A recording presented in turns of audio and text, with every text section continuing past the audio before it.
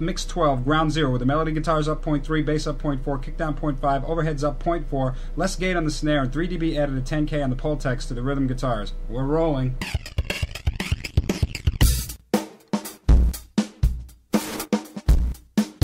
You're listening to the Dunesteef Audio Fiction Magazine. And now here's your host, Big Anklevich. All right, that's it. Dishonor. And Rish Outfield. Dishonor on you, dishonor on your cow, dishonor on your whole family. Hi. Welcome to the Dunesteef Audio Fiction Magazine. You don't get to say that. Oh, that's our word. Go. Una gutta solo. Oh. Welcome to the Dunesteef Audio Fiction Magazine. Episode 113. Thank you, Oedo T. Anytime, Big Anklevich. I am Rish Outfield. And I'm Big Anklevich. And what is our story this week, Bigglesby? Funny you should ask that, Richelieu. Our story this week is The Troop, by returning veteran writer Harris Tobias. No, it's Tobias Harris. Should we start over? Have we started again? Interestingly enough, today's episode was produced for us by Tobias Harris. Yeah, that is interesting. Tobias Queen. Okay, and the lead character was performed by Harris Queen. No. Tobias.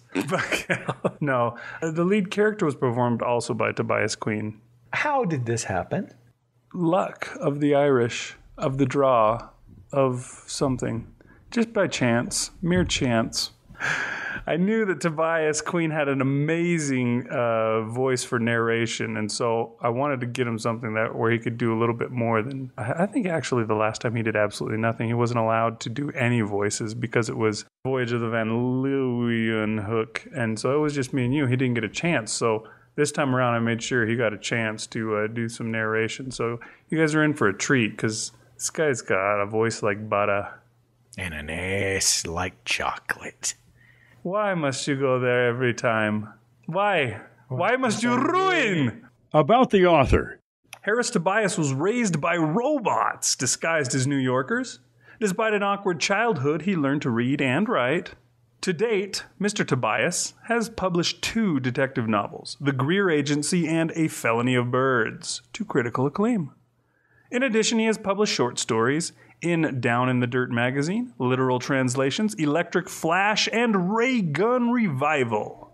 Amen. He currently lives and writes in Charlottesville, Virginia. Here it comes, The Troop, by Harris Tobias, produced by Tobias Queen, and with nothing to do with Tobias Backel. Enjoy, folks.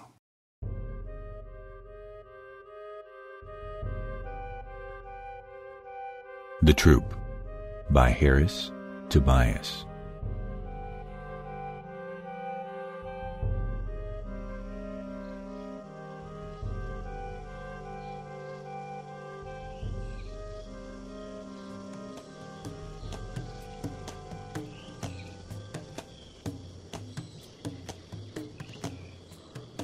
The troop eyes me with suspicion. The leader, an alpha male the size of a compact car, looks me over before deciding I'm no threat. He runs his sensing appendage over my body. I've learned to simply stand still and let him go through his little charade. God only knows what he makes of me. The slimy appendage travels up and down my leg and torso. If Alf senses anything, he senses my desperation to stay alive. I need these guys. Please, Alf, just ignore me. Alf is the head man, the big kahuna, the F.A., the king. He's not only big, he's tremendously strong. I have my sidearm, but I doubt it would be much use against him in a fight. The inspection over, Alf chitters to the others and they return to their foraging. We've been doing this little kabuki dance for several weeks now. Alf knows me. Hell, the whole troop knows me. I've been shadowing them since we crashed on this no-name rock. I feel like some extra biological Jane Goodall following the chimps around, trying to discern their behavior. Except I'm not observing these aliens to learn about their behavior. I'm hanging around them to stay alive. If anything is apparent in all this, it's that it's my behavior that's changing, not theirs. The troop represents this world's most evolved life form, and my best chance for survival. They know how to survive, what foods to eat, where to find water, and protection from predators. They're wonderfully adept at climbing the tall, thorny plants that pass for trees here. They know what fruits are edible, and how to open their impenetrable husks. I wouldn't last a minute here on my own. They've been my salvation since the emergency rations ran out about a month ago. Has it been a month already? Huh. Time sure flies when there's no hope of rescue. No, rescue's out of the question. My flight was off the radar, sub rosa, illegal and clandestine. My crew of 4 killed, the radio smashed, and there never was an emergency beacon. Smugglers and pirates don't expect the cavalry to come to their rescue. It's part of the bargain we make when we enter the business. The usual end for a pirate is either a quick death from eating vacuum or forgotten in a damp cell on a prison moon somewhere. Getting stranded on an alien world? Well, that just doesn't happen. It's an impossible long shot. Ain't it just my luck? Shot up and disabled, running from the feds. We lost them in the dust cloud, but never gained control. Crash landing on an uncharted world is simply never heard of. I was the only survivor.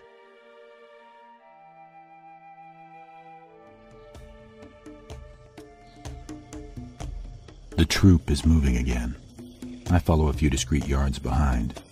First, I look around for any edibles they may have left behind.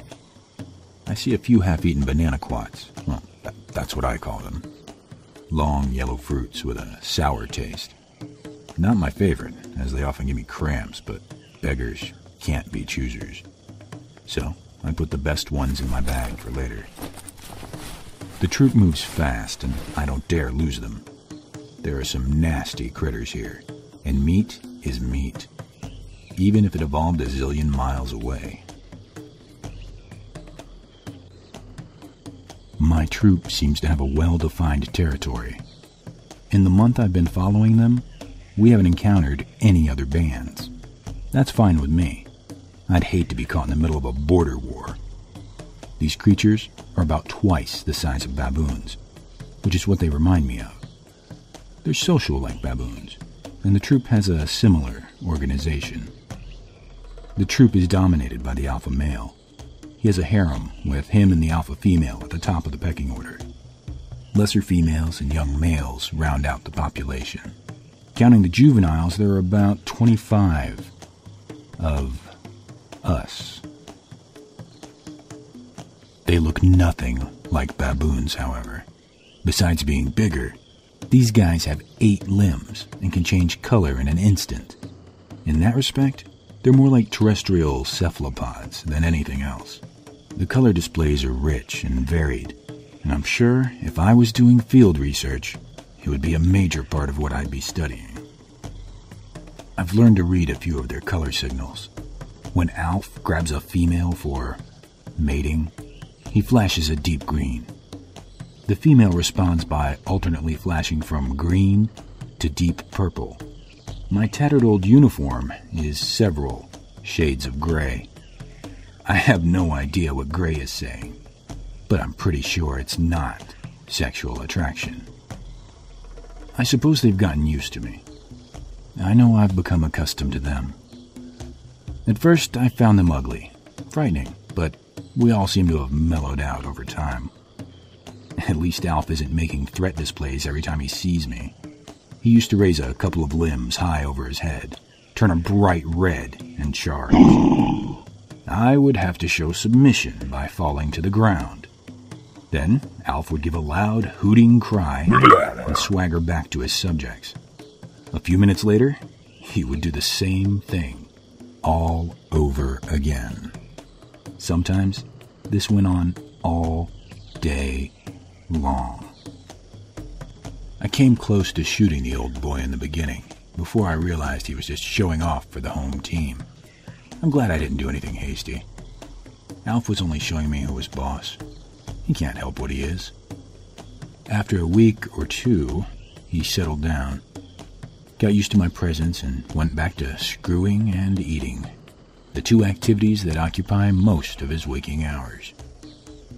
Alf's a good guy. I don't begrudge him scoring points by making me look weak. I've taken to calling my troop the Babblers. That's what their most common vocalization sounds like to me. Babbling voices. The Babblers move from one part of their large territory to another. When we arrive at a likely spot, the subordinate males and females scurry up the thorny trees and begin throwing down fruits or nuts for the rest. The tree climbers have to go way out on the springy limbs to get the ripest fruits. It's dangerous work. Sometimes they fall and injure themselves. The older females use their strong jaws or rocks to smash open the tough outer shells to get at the inner meats. I've tried it myself with rocks, and I can attest for the toughness of the nuts.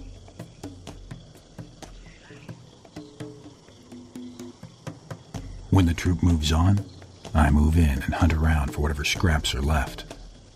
I guess that makes me a scavenger, or a gleaner, as I would rather think of myself. It's not a very dignified way for an advanced intelligence like myself to make a living, but intelligence alone isn't going to keep me alive on this world. When my emergency supplies ran out after the first couple of weeks, and it was clear that there would be no rescue, well, a man does what he has to. I have nothing to be ashamed of. You do what you have to.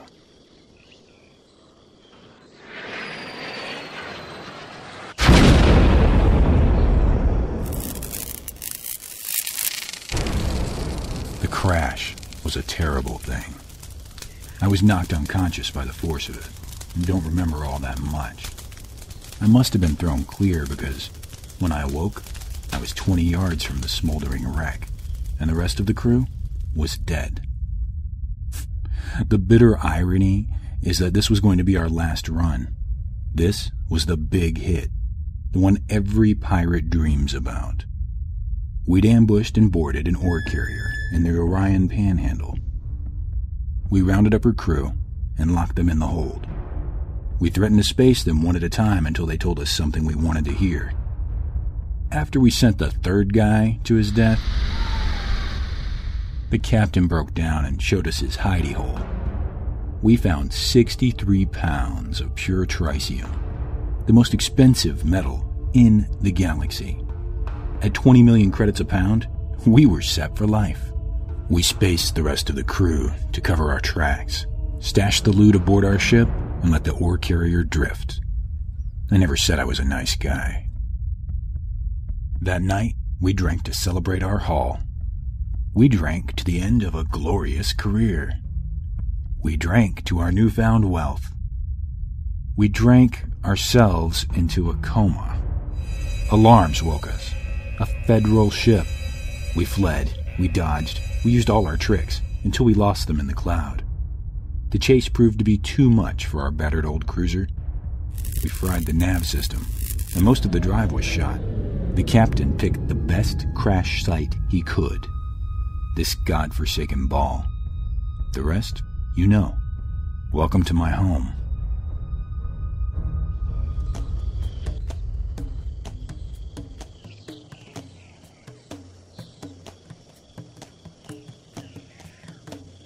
The troop's third feeding yielded a half-eaten blue fruit, my favorite edible.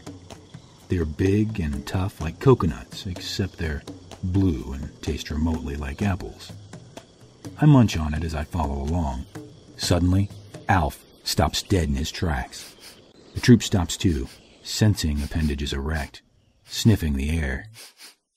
We move ahead cautiously, and it's strangely quiet. I'm wondering what's up when there's a sudden explosion of noise directly in front of us. Out of a thicket, another troop emerges. There are considerably more of them than us. Their alpha male is a magnificent creature. He assumes the threat display, as does Alf. Their color changes are awesome and in perfect sync, cycling through several shades of red. Both troops begin babbling and screaming as if rooting for their side. The two alphas put on quite a show. The clash, when it came, was almost too fast to follow.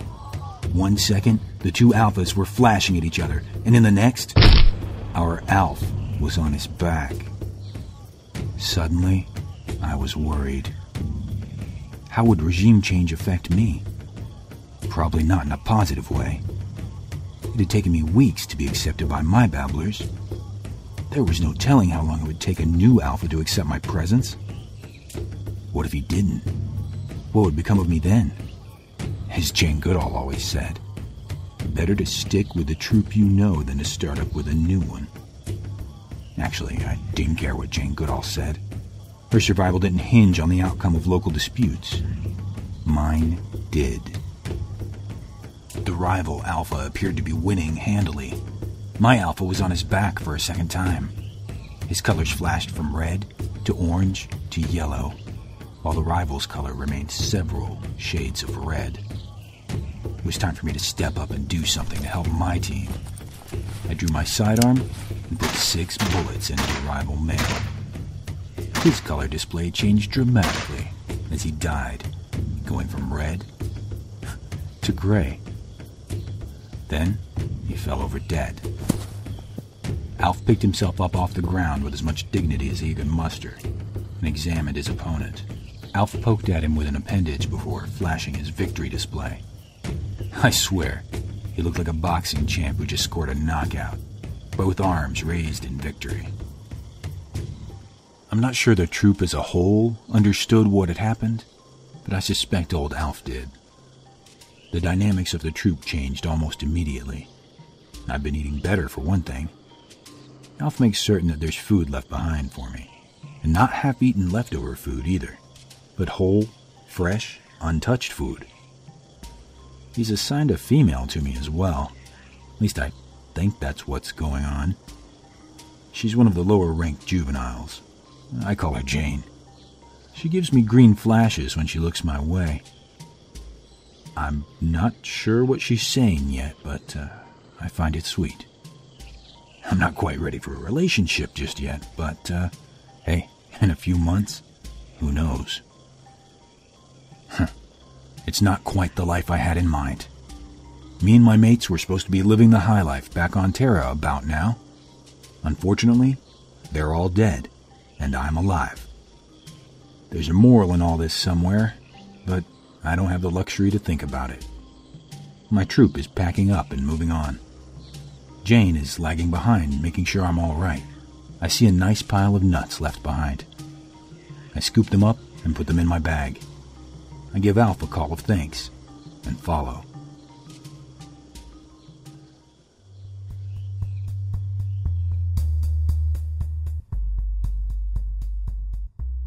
And now, a word about today's story. This is a story about alienation and acceptance, about being an outsider and then gaining the trust of the group you wish to join. At first, the protagonist is a threat, and then an annoyance, and then eventually he survives just by eating cast-offs from the group until he wins them over by saving the leader. And that changes everything, and he manages to be accepted and even find some hope for a better life. I had the vague notion of just a stranded spaceman trying to survive in an alien world. It was only when I started writing the story that I realized that the themes were much bigger than just the narrative. I was dealing with the universal ideas of alienation and acceptance. Thank you very much.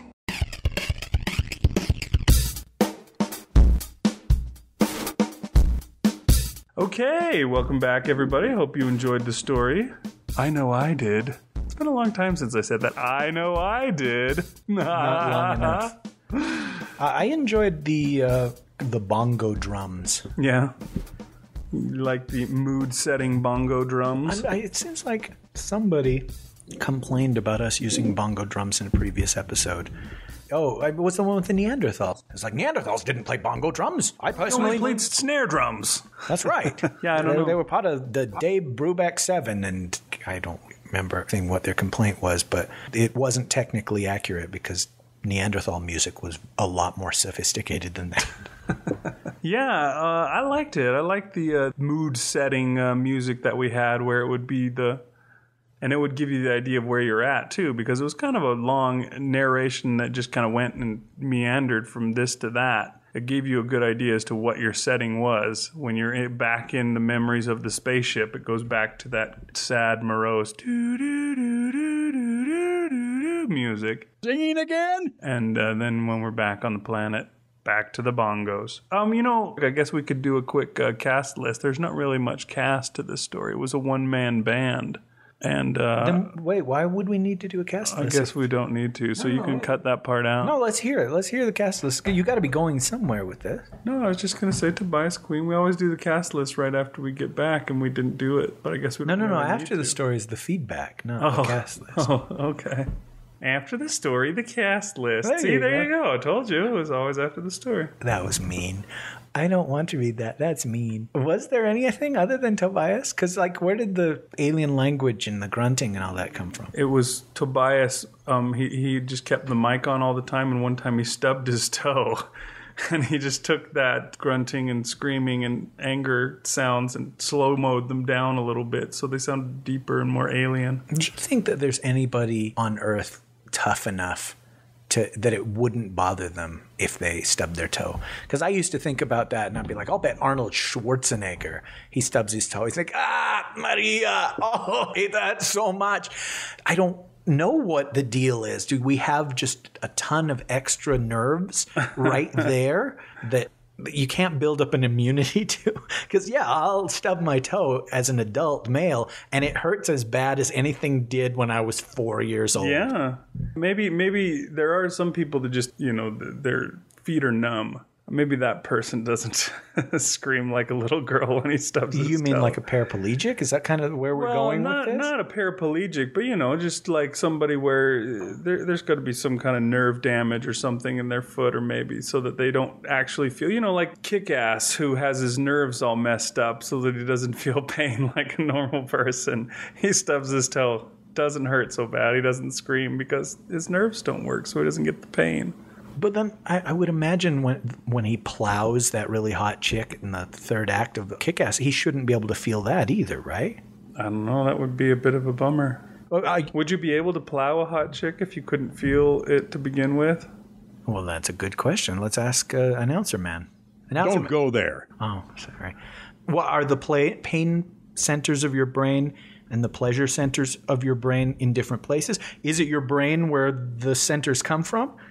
Did he have some kind of spinal damage? Chalupa for you, Rish. And that's why he couldn't feel pain? I think it all comes from your nerves. I had to get a filling the other day, and I swear, I don't know what the dentist was doing.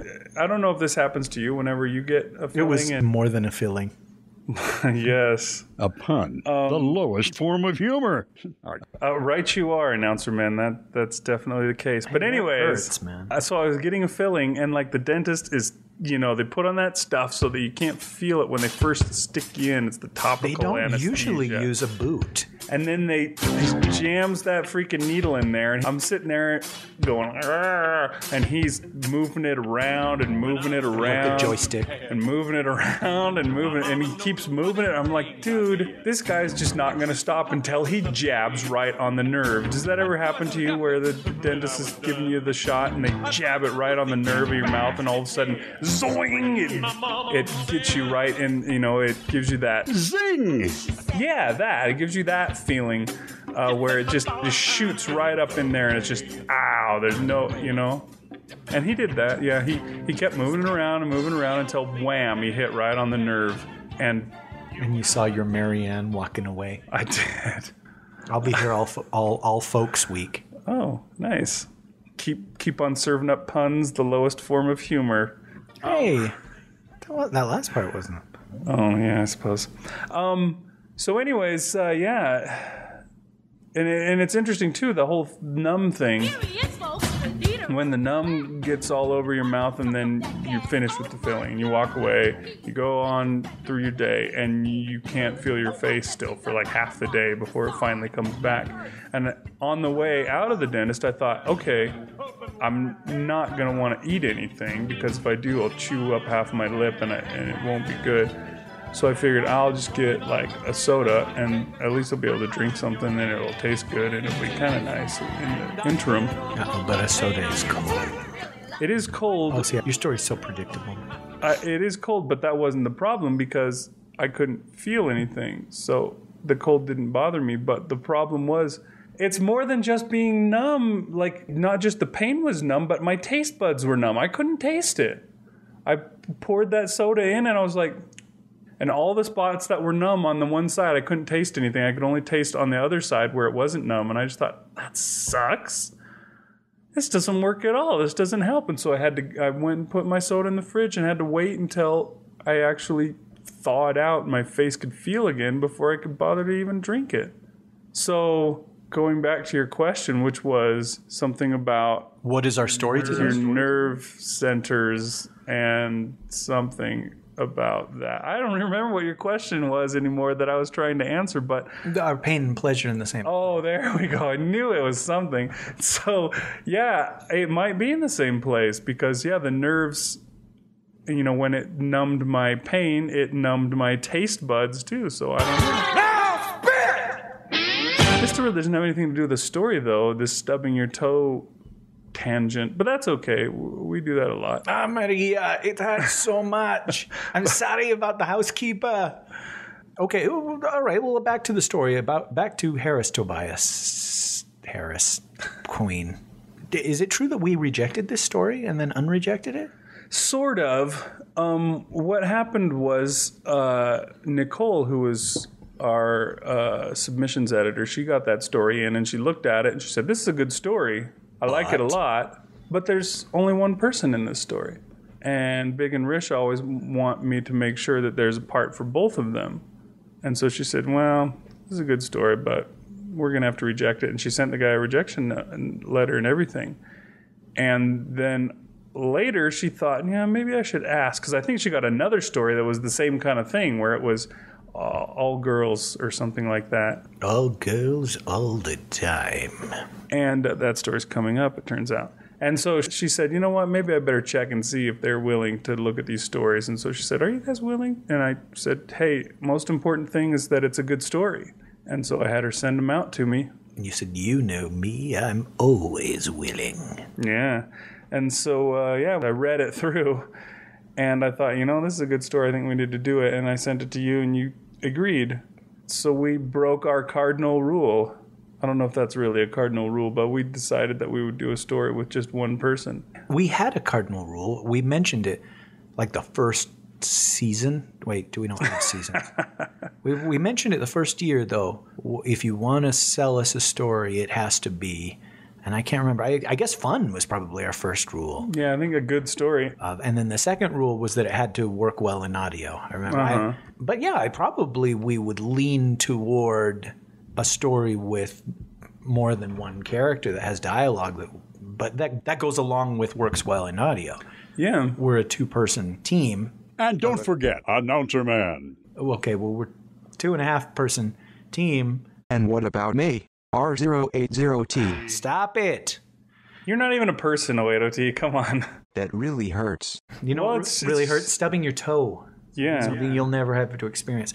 We're two people, and so we lean toward stories where there's more than one character, or at least, you know, a character and a narrator. Right. And all that. But we're willing to make an exception on a story like this that, I remember when I read it thinking, oh, geez, there's not really...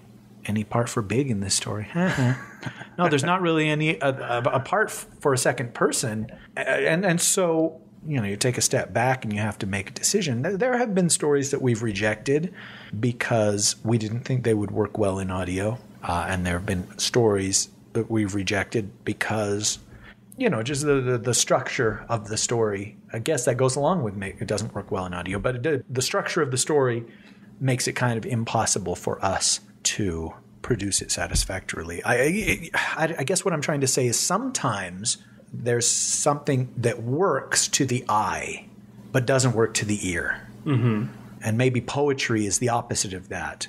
Poetry is meant to be read aloud. Or at least I can't get the same thing out of poetry, at least rhyming couplet poetry, when I just read it on a page, as when I read it aloud and, there's a cadence and a rhythm to it.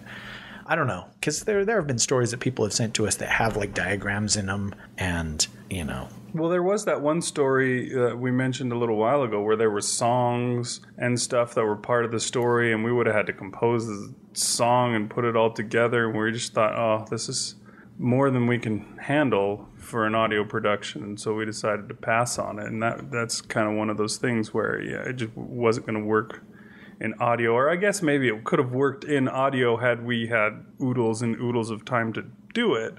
And you know what? Maybe they've sent that to someone else who loved the story and was willing to put the time that would be necessary into it. And if so, I'd be happy to plug that podcast or that show or whatever it is. It just that story needed to go to Norm Sherman because that guy composes a lot of music anyway. Yeah, right? He's a music guy. And another thing that I've told you for years is sometimes I'll have an idea for a story, but it's a movie. It won't work as a short story. It would only work as a screenplay or as a short film. And trying to adapt something from like a script form to a short story form, sometimes it just doesn't work. Right. I don't know how we're on this. Because this story is unusual for what we would normally do. We had no part in this whatsoever. I know, isn't that the weird thing? Tobias did this whole thing by himself. And, he's got a great voice and it sounds awesome. And I loved to listen to it. It was really, it's one of those things where it's kind of like the first time we had Renee Chambliss on doing a story for us. And you hear her voice and you're just like, wow, this sounds too good to be on our show. And Tobias is the same kind of thing. He's got that voice that's like butter. It just sounds so professional and amazing that we had to give him a chance to do that. And this seemed like the perfect story to do it. We can just let him loose and set him free and say, go for it. And he turned us back this great production. And the story was one of those stories, like we were saying. We looked at it and said, no, it's just one part. And it's just But we liked it enough that we said, you know what? Screw it. It doesn't have to be that way. We can go for it. And so, there you have it.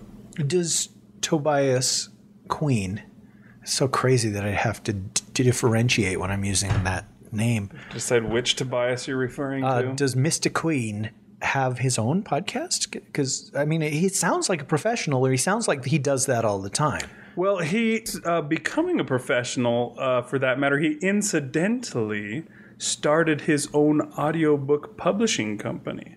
You don't say. Well, it's coming soon anyways. I know that for a long time, since the last time he did Van Leeuwenhoek, and that was like February or March or something when we did that episode, I think. And afterward, he said, I'm going to have to take some time off because I just got the opportunity to read an audiobook for somebody. Somebody who was an author was getting their book done, and he managed to win that contract or whatever the heck you do. And so he was going to read that out. That's rad. Wouldn't that be a great job? It would be really cool. And so he says that he's working on it, and it's I guess he hasn't decided on the title because he's got here a list of domain names that he bought that he just might use just in case, and they are yourbookoutloud.com, yourworkoutloud.com, myBookoutloud.com, myworkoutloud.com. I guess he'll decide on one of those, and we'll be hearing hopefully some more from somethingoutloud.com. Wow, that's weird. So do you think, because one of the options is your and one of the options is my, people can just send him their novel along with a check for $8.50, and he records the whole darn thing and then puts it out as an audiobook? I think it's something like that, yeah, where he's doing audiobooks for others. Well, that's a cool idea. I wish him luck with it, but not too much luck, because I would like him to produce another story for us. Yeah.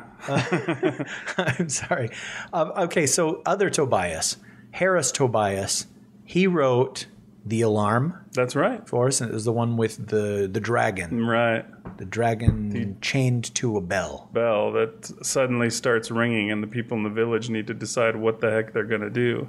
Was that the only other Harris Tobias story we've done? That's the only one we've had so far. Okay. I wouldn't. Wait, you say so far? Do you know something I don't know? No, not yet. But I wouldn't be surprised that in the future we get some more great stories from Harris, because I don't know if we've turned him down or not. Perhaps there's other stories like this one where Nicole looked at it and said, yeah, nah, and we never even saw it. I don't know. I don't remember ever rejecting a story of his, but maybe we have.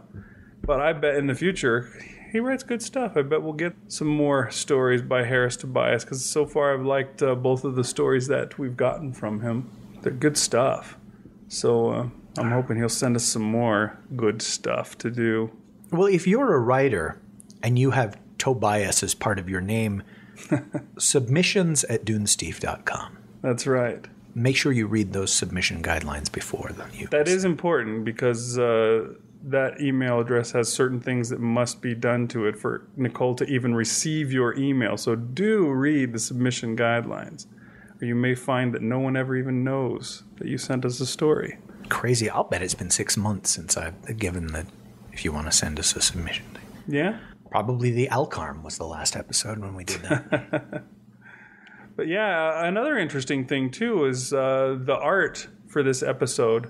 Tobias Queen see what he did there? He put it together for us. He talked to this guy, apparently his name is Christian Leon, who is an artist, and he worked out a deal and got us the awesome art that we've got for this episode. I really liked it. And we've got a link for this artist. You can go and check out his site and see his stuff. Did you really say that? Be cool if we could get more stuff from him in the future, too. Yeah, I really liked the episode art. I wish we had episode art for every episode. Recently, I saw that Drabblecast has gone back to all the episodes that they don't have art for and commissioned art for it. Gosh, I'd like to be able to do that. And we've talked about that in the past. Like, okay, I'm going to do art for stories from our first year. And I never do, because there are stories that we're doing for right now. Right. And it's work. There's too many things to do.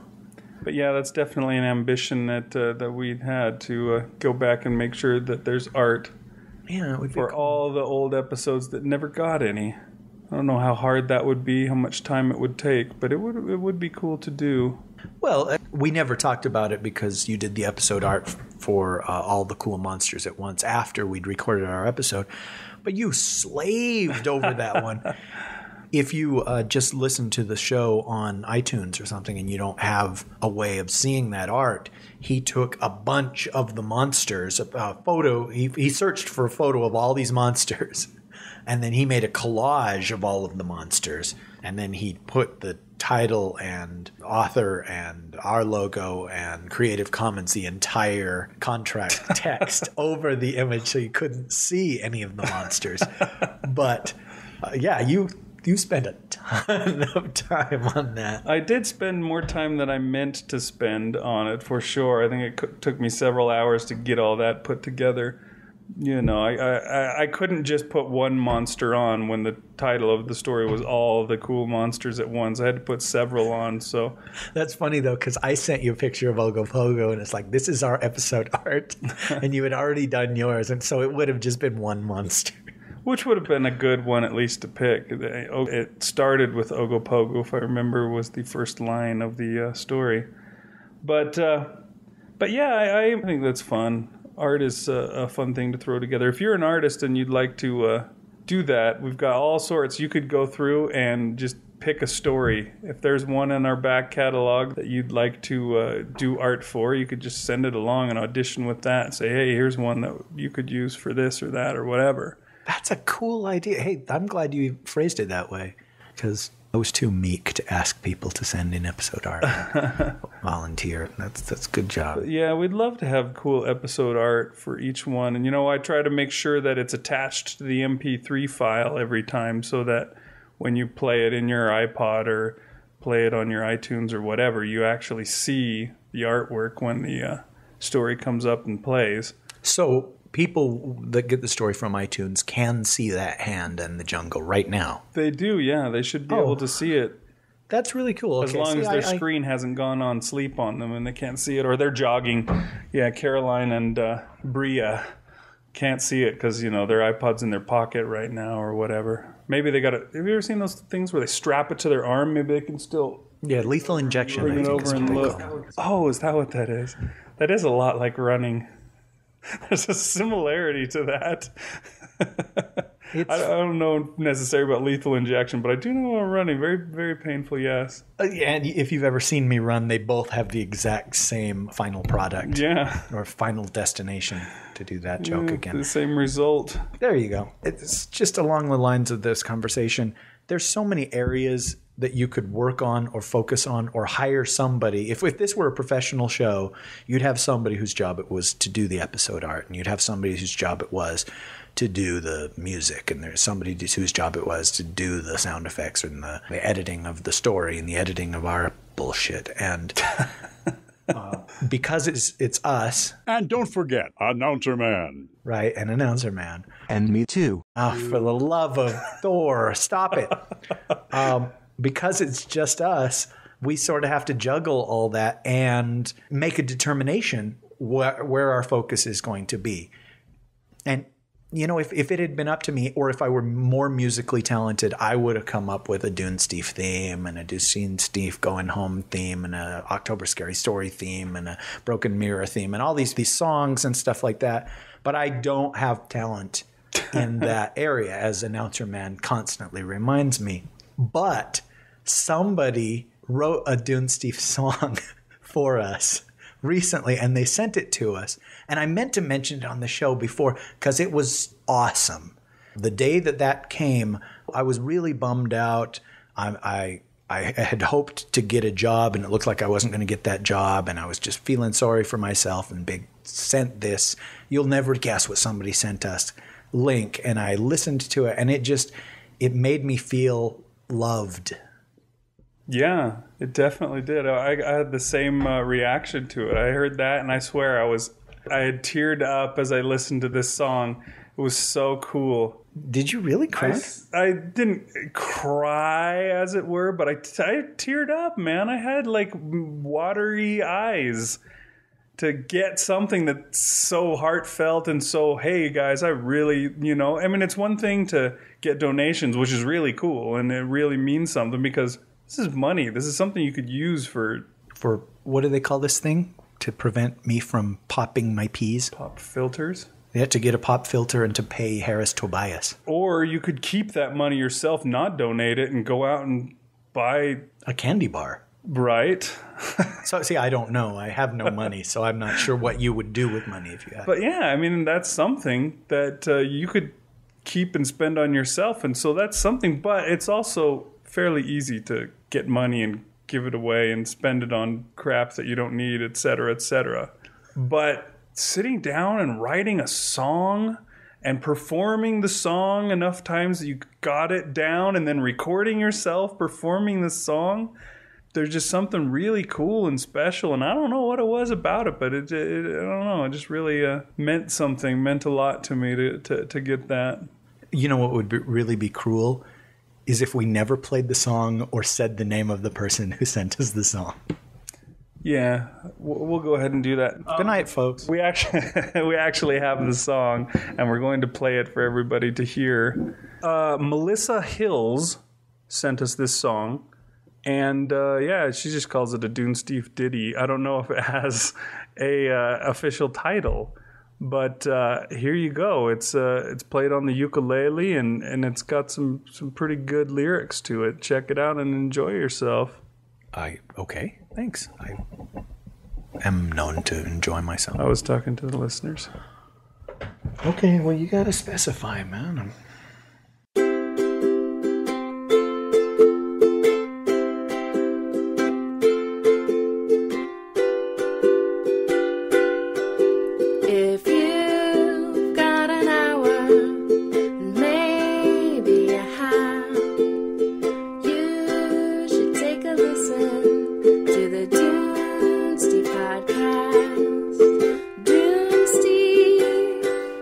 What does it mean?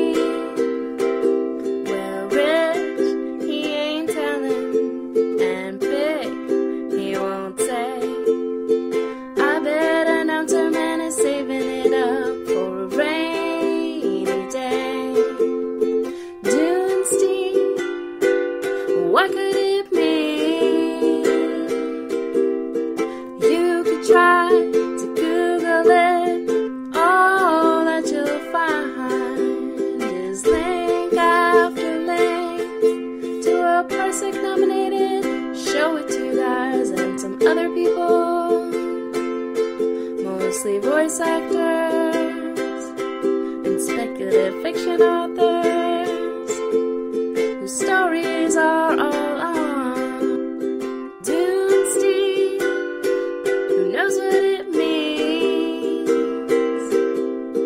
Dunesteef, it's an audio fiction magazine.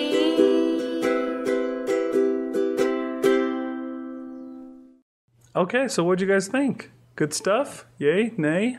I loved it. I think we're too close to it. That's possible. I don't know. I can't play a musical instrument. I can whistle. Would that count? No.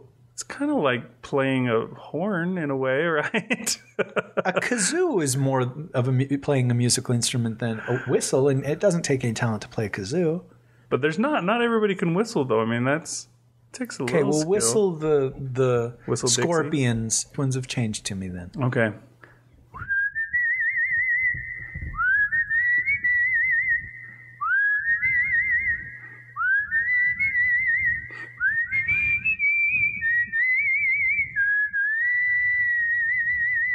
All right, now sing the entire Winds of Change song. I don't know all the words, and I don't know if I could get that good German accent to my song. Well, see, I thought they were Russian. No, they're because German. they mention Gorky Park. right. Follow the Moskwa down to Gorky Park. Listen to the winds of change. Yeah, they're German. You sure? Yes. You'd bet. Klaus Meine is the name of that goofy, bald, long-haired singer they've got. Wait, how can you be bald and long hair? He has hair on the sides that he actually let grow long. Isn't that awful? Because you had to have long hair in a hair band. His name is Klaus. Klaus Meine. And they have lots of names like that. One of them is named like Rudolf Schenker. These are cool names. Yeah. I'd just be lucky your wife doesn't call out Klaus Meine in the middle of the night, because that's a name that you would call out. So, anyways, I don't know. It's funny, okay, because we're off track here. Announcer Man didn't interrupt us for singing, and two, he didn't mention that we had derailed. Yeah, he's just not done his job. He's a big fan of Scorpions, so that's why. Oh, well, here I am. Rock me like a hurricane. Rock you like a hurricane. Oh, thank you, Announcer Man. I just figured, you rocked me like a hurricane with your rendition of Winds of Change. And now a word from our sponsors. Wait, a sponsor pays you, right? Yeah, I don't think we've ever had a sponsor, really. This is a word from our... We had that sponsor one time. Kevin Anderson was our sponsor. Remember that? I do, yeah. That was a long time ago. It was for his audio website. Audio something market. Audio fiction magazine. No, that's us. Audio Market List, I think is what it was called. That's right. That was cool. So what do we call a non-sponsor? Fiend of the show. There we go. Well, I guess when it really comes down to it, we're plugging ourselves, though, because, we're talking not too long ago, Pseudopod sent us over an email asking if I would read a story for them. And I said, oh, hell no. And then they kicked me in the nuts, and I said, I'm sorry, I meant yes. Inconceivable. And I read a story that's, I think it's just coming up on their site this week, if it's not up already. The story is called Killing Merwin Remus. It's an interesting little tale. Do you remember who wrote it? It was by Jason Helmendaler. You just made that artist up. There ain't no writer like that. No, it turns out that there really is. It could very well be a pseudonym for all I know, but that's who the author professes himself to be. So if you'd like to hear that story, swing on over to pseudopod.org and check it out. You saying you changed your name to Helmendaler? Yeah, it used to be Mayonnaise Anus. Used to be Mayonnaise Buck. It used to be Buck Mayonnaise. Wait, Hellman's Mustard, huh? Used to be Buck Mustard. Missed it. Okay, quit while I'm ahead. Yeah, please. So that's a horror story. It is. Horrific. I can't remember. What was the deal? Is that the one where the upstairs neighbor? Yeah. You decide it would be better if he was no longer your upstairs neighbor? That's right. The man can't take it anymore, and he's going to kill his neighbor Merlin Remus. It's kind of a very Poe-esque, kind of a Telltale Heart kind of a story. It's along those lines. So yeah, check it out. And speaking of giving a plug for ourselves, didn't you have something on a show too? Well, sort of. There was a contest, and I think I mentioned it when they first announced the contest, that it was one of those where I was super excited when they announced it. And then I found out that the deadline was like 100 days in the future. It was like 3.5 months later. I do remember you saying that. And instantly the air went out of my balloon, and I just like... And out of your anus, sadly enough. It stank for weeks. Well, I went to Der Wiener Schnitzel today. Oh. And every day. Oh. So I did end up actually writing the story. I don't know how much time we have, but it was... The fun of this contest was... I'm sorry, we don't have time. Well, it's over at horroraddicts.net. Okay, well, it looks like we've got a few more minutes. Go ahead. Oh, okay. So basically they were having a contest about horror stories about phobias. And I was like, well, that sounds cool. Sign me up. And basically everybody who signed up was assigned a phobia that their story had to be about, was assigned a location, and then was assigned a pastime or an activity. Oh, okay. And so I was assigned entomophobia. Which is? I believe the fear of wicker furniture. Oh, nice. No, it's the fear of insects. I can see a wicker furniture fear story being real good. Like everywhere in the warehouse. He could sense it. And then the location was luau, and the activity was hang gliding. I think that's how it was. And so I had to make up a story that featured those three. Included all those things. And it was also supposed to be a horror story. So it wasn't easy, but of the like 18 of us that signed up to do it, there were only like 9 people that actually entered the contest. And we sent in our stories, and then we were asked to do audio versions of the stories. And the audio versions are up there right now. I think it's www.horroraddicts.net. One word, or is it horror-addicts.net? Can you hover? Hover? Julie Hoverson? Oh, one word. horroraddicts.net. But one word is not part of the URL, right? That's true. That's because I think that would be 4 words. There you go. Yes, and there, of course. Oh. Yes, he made the fatal mistake of going to that site while we were sitting here. And that's one of those lovely sites that has audio that starts right up for you. Boy, do I love that. And of course, like we always do, there will be a link in the show notes. Oh, so right. If you want to get to this website, which is one word, but not really one word, just click the link. Save yourself the effort. Yeah, and as far as I know on that, the webmaster doesn't decide whose story is the best, which I just assumed that they would have judges like we do, or they would have slush readers or whatever. I think you're supposed to vote for the story you liked best. Well, then you need to plug it so you can get more votes and win. Well, if people want to listen to the story, that's great. And if they like my story more than the others and want to vote for it, that's great. But it just seems like it would be fun. It's not at all like what we do with the Broken Mirror stories, but it is a themed writing contest. And if they have another theme next year, probably I'll enter it then too. I find that it's not easier, but there's some kind of advantage when somebody gives you the premise and goes for it. Because there's nothing scarier, right, than the blank page. That's what they always say. I mean, except for maybe like being stuck in an elevator with like the head of the Justin Bieber fan club or something like that. Oh. But, I do. I really like contests. A few months ago, we had somebody that would always update us and say, hey, there's a new contest over here and that. And I wish that person were still around, because I liked that. I liked looking at the premise and saying, oh, I could come up with a story for that. Yeah. That's neat. I liked that person too. I did too. But, she pissed off Clone Pod one time too. Oh, wait, that's us. It also seems like there's something else we're here to plug. Oh, there was one other thing. There's this guy, Nick Carter. Perhaps you've heard of him. He was one of the Jonas Brothers? No, they would all be last names. It would be Jonas, yeah. Oh, he was an NSYNC guy. He might have been. That really does sound like an NSYNC guy's name, or It a Backstreet Boy or something. Yeah, that's right. He was Wasn't there the blonde Backstreet Boy or something like that? Was Nick something?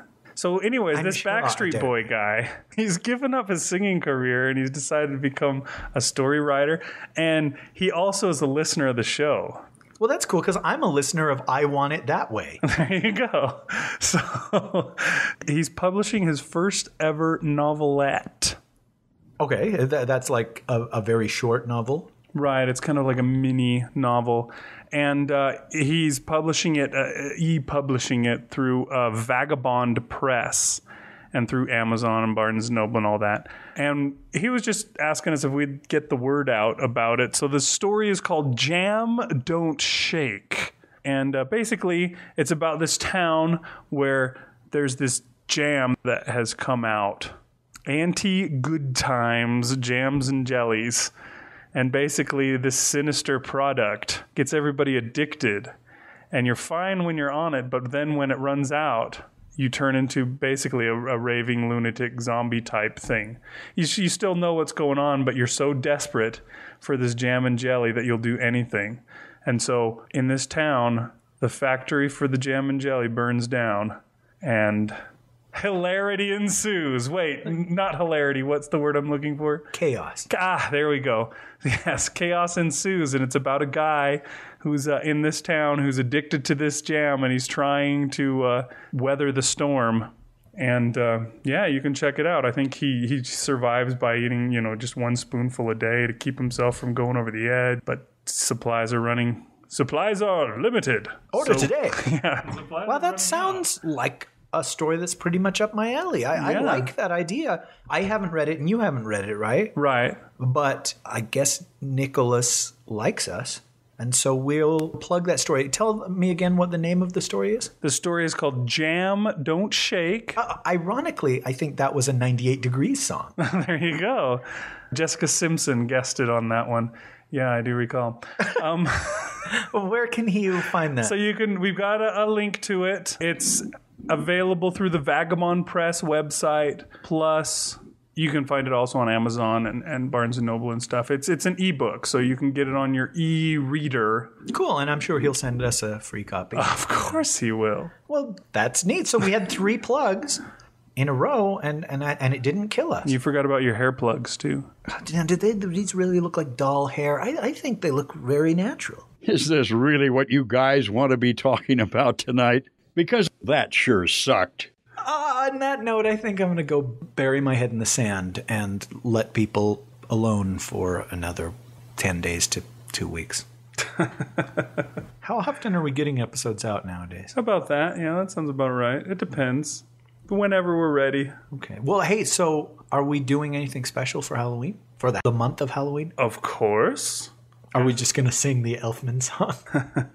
As always, we do scary stories in October. So we will be having scary stories in October for you to listen to. Are we going to do a scary story event? Or are we even going to bother?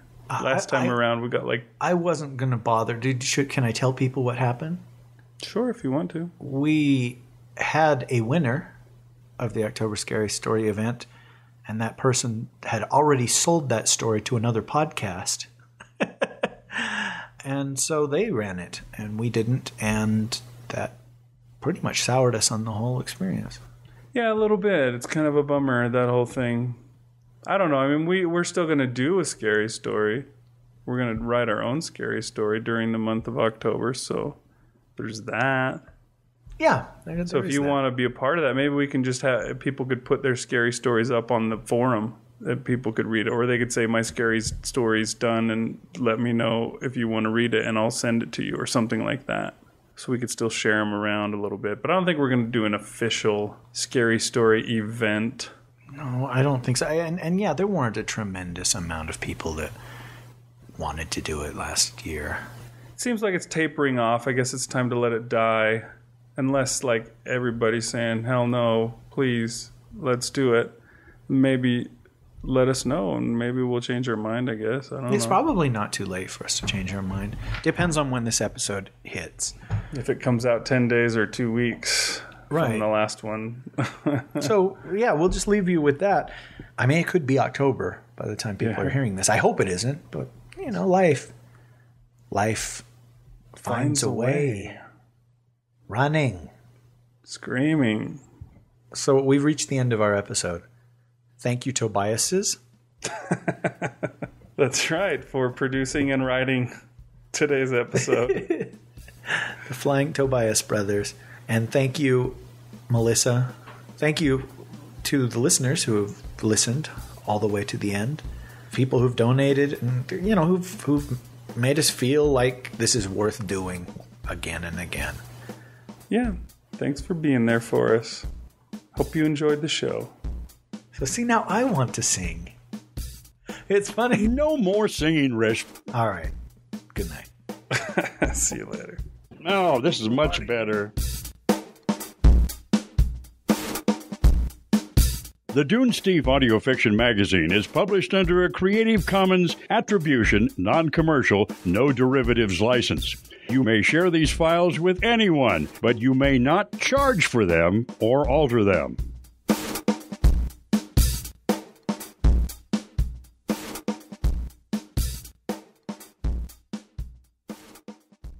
Take 2. Are we still recording? Yeah, I think so. And restart it again. Okay. Sit on my face and tell me that you love me. I'll sit in your face and tell you I love you too. You, sir, are a douchebag. Your turn. Funny you should ask that, Richelieu. Our story this week. You farted, didn't you? It stinks. I always fart. I knew that Tobias Queen had an amazing schlong narration voice. And so... Sorry, do you want to start over? It says Mr. Tobias, and yet Tobias is his first name. Oh, no. Tobias Queen is first name Tobias. This is Harris Tobias, which you always say.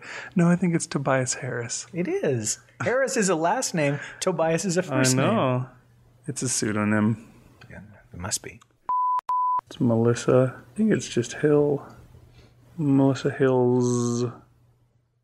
And she's from I called her something Belgium. You're kidding. That's where French fries come from. Fiction. Market. Market. Market list. That's what it was. It still says Luke Coddington and Kendall Marchman. Oh, both of them dead and in hell. Fucking clone pod. It's got Cass Macabre on. It's at least that updated. Barry J. Northern. Scott Knight of the Living Trekkies on the bloody side. It's an interesting little tale. Do you remember who wrote it? No. Oh, well then, forget I asked. I could click over here and see, but... Killing Marvin. Messy Mervin. You just shot Marvin in the face. Well, I liked Marvin. Jason Helmandaller. That's it, Helmandaller.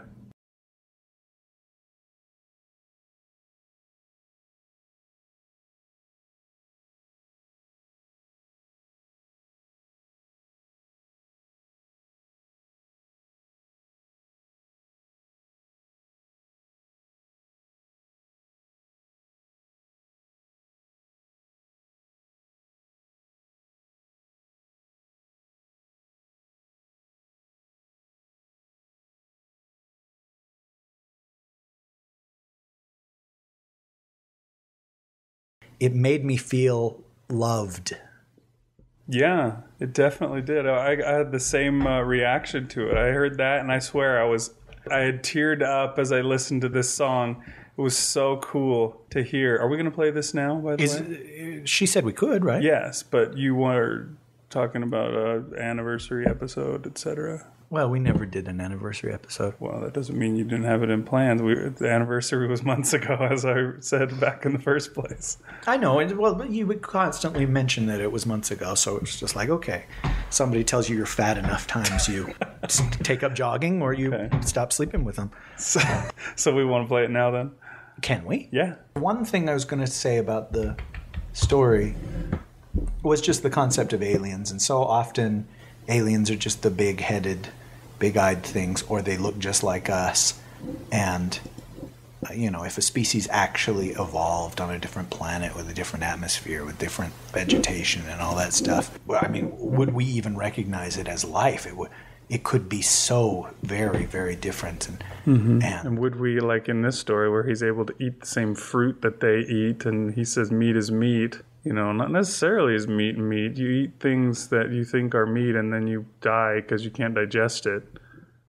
There is nothing we won't try. Never heard the word impossible this time. There's no stopping us. Cut it out.